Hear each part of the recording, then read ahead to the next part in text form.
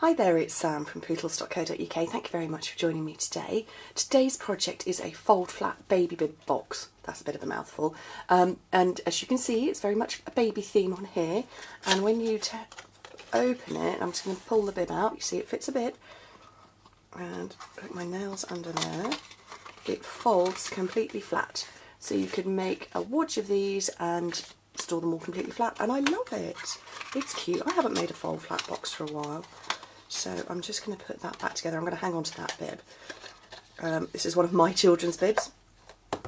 And it's the one that was probably the least stained and rather cute. So, but it fits in there with no problem. And it's a standard bib, just a standard size bib that you can pick up anywhere. So I'm going to show you how to make this. Okay, you need a piece of cardstock that is 8 1/4 by 10 inches. Oh, my cardstock's stuck under my big shot. There we go, 8 1/4 by 10 inches. This one was smoky, no it wasn't, it was soft sky. This one is pink pirouette. So 8 1/4 by 10 inches or 21 by 25.5 centimetres. On the long side, the first score line comes at 1/2 inch, which is over here. And then score it at 2.5, and I will give you the metric in a second. 7.5 and 9.5 inches, and in metric that is 1.5 centimetres, 6.5, 19 and 24. Then you turn it round and score it at 2, 4, 6 and 8 inches, which is 5, 10, 15 and 20 centimetres. Now don't worry about writing them down, everything is in the description bar, which is just below. So if you click that open, you will find a direct link to this project right there. It's not just a random link to my blog, it's specifically to this project. Okay, fold and burnish your score lines.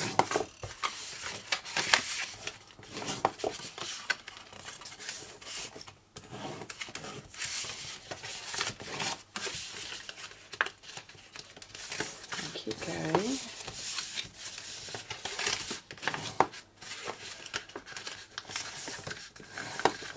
Okay, so the pieces to remove, because obviously we want to get a flat part, so as you can see there's only 3 tops to it. When you look at your piece of cardstock, you've got a very thin, skinny section. That is where we're going to keep this square and the one above it. And the same on the opposite side, so we'll work off the bottom first. So we're going to keep the big square and the skinny next by it, but lose all of that part. So we'll do that on both sides.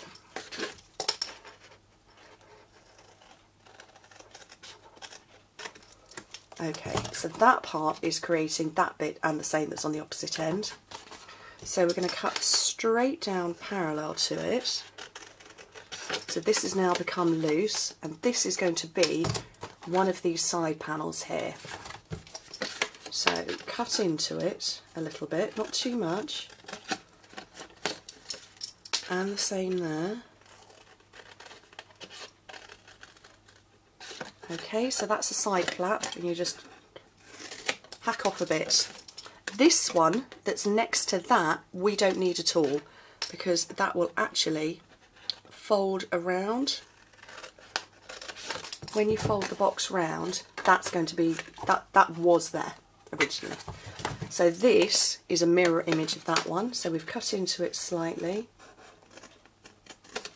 and hacked off a bit, and then this one just cut away.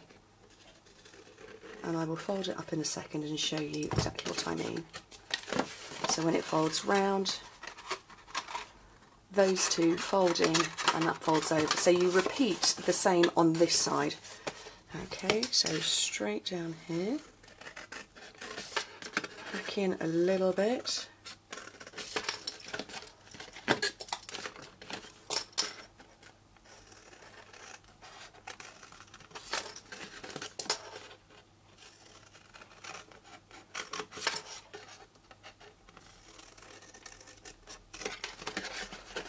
Get rid of that one and chop off a bit there and there. Okay, don't need any of those bits. So that's how the box is all going to fold. We need to round these corners just to make life easier when you close.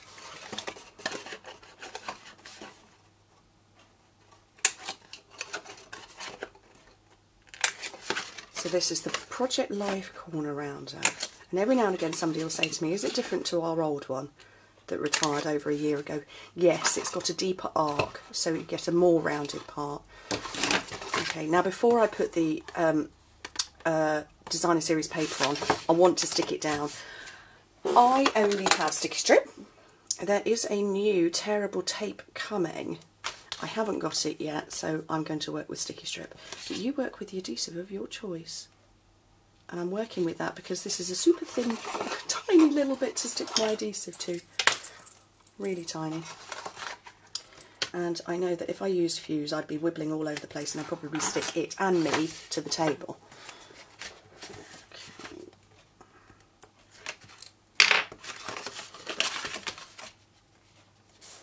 There we go, so we can fold up the box now.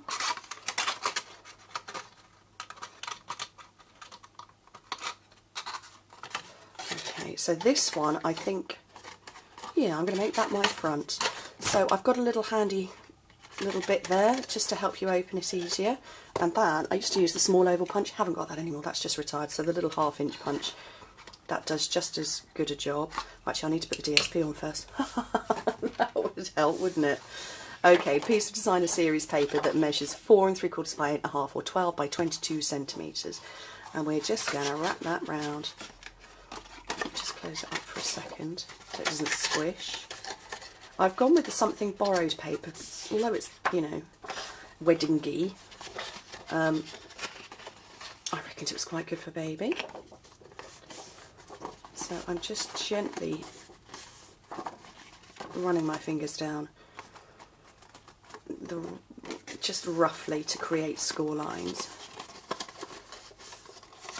I'm just going to reinforce these now.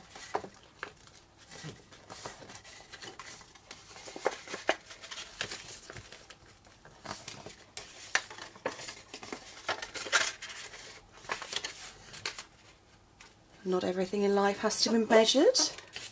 This is how I really work. I don't always measure everything. Okay, so that will fit nicely around here now. Just look into the back. And meet up there. So I'm going to run a little bit of snail along this part.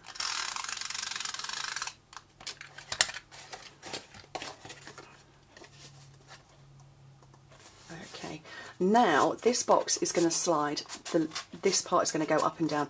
I didn't like that, so I'm going to show you what I did on this one to stop it doing that.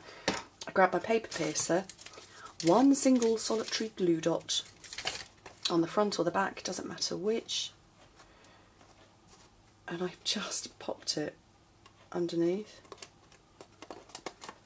and that stops it moving about. It's not going to slide anymore. Marvellous. Okay, so this was the front, I decided, at the top. So now, get your 1/2 inch circle punch in the middle. And, oh, that was a bit deep. Whoopsie daisy.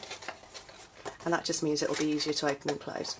Okay, final bit of stuff. We're going to do some stamping and some big shot work. So I have got my beautiful Something for Baby stamp set and the matching framelets. Baby's first framelets all go with this, so you can even cut out your beautiful pram with the framelet or the tie or the nappy pin, whatever, but I'm going with the duck. And to complement the lovely pink pirouette, I've got rose red. Felt it was a bit different, so I've got it already prepped on my block. And let me move all this out of the way and bring in the big shot. Oh, I don't think I can get it on. Oh, you're going to have to trust me for a second, but I'm doing big shot work off camera to the left. There's my little duck. I can get this bit out. So I've got a magnetic plate, clear plate, duck, and this is where the magnetic plate really comes into its own, because you can get perfect alignment. Clear plate on top. Give me a second, it's going to just off camera. Crack, like that was the big shot. And that's my little duck. Popped out. So cute. Love it. I can put those away. And then now just to decorate, so I have got 1 3/8 of an inch circle punch and some glimmer paper, dazzling diamonds, of course. I've got my note tag punch, if I bring back in the original.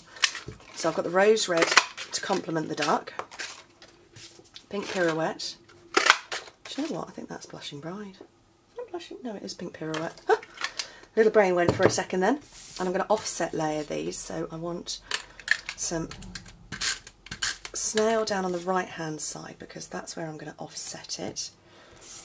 A little bit on the back of the glimmer in the centre. I'm going to take some dimensionals on the back of little ducky, little pink ducky, very cute. I think one's enough.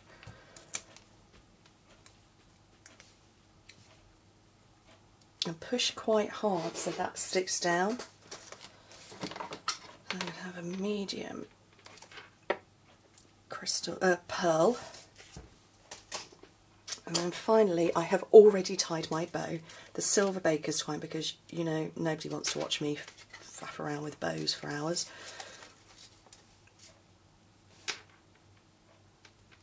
There we go, bow on there, and then a couple of dimensionals on the back. Grab my box, put my bid back in.